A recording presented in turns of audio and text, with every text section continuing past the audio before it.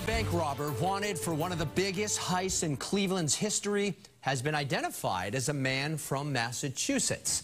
U.S. Marshals say after 52 years of searching, they have now solved that mystery. And they believe the suspect was on the run for decades, ultimately settling down in Massachusetts. WBZ's Paula Eben joins us live in studio. And Paula, this story is fascinating. Lisa, it's an incredible bank caper worthy of a film itself because the suspect was apparently inspired by a blockbuster movie shot in the Boston area.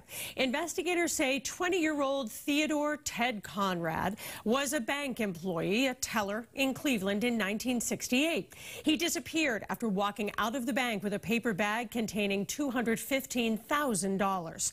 Well, Conrad was obsessed with the Thomas Crown affair, the 1968 film about a bank executive pulling off a bank robbery. Conrad began dressing like the film star Steve McQueen, changed his name to Thomas Randall, and moved to Lynnfield, near where the movie was shot. Investigators were able to match documents that Conrad completed in the 1960s with Randall's bankruptcy filing in 2014. Randall married in 1982, had a daughter, and blended right into the Lynnfield community.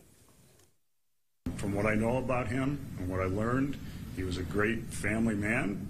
He was friends with the police in those areas, and from my understanding, even friends with federal agents in that area.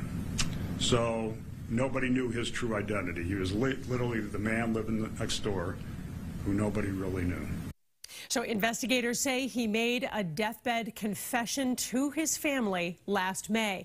Another interesting wrinkle to this story. U.S. Marshal Pete Elliott, who you saw there, has a unique tie to the case. His own dad was a deputy marshal who began investigating Ted Conrad right after the robbery, and Elliott says he remembers his dad being obsessed with finding Conrad when he was a child. So David and Lisa, now his son, has solved the crime. That really is like a movie. So many twists and turns. Let's get this screenplay Twists going. and turns. Paula, thank you so much.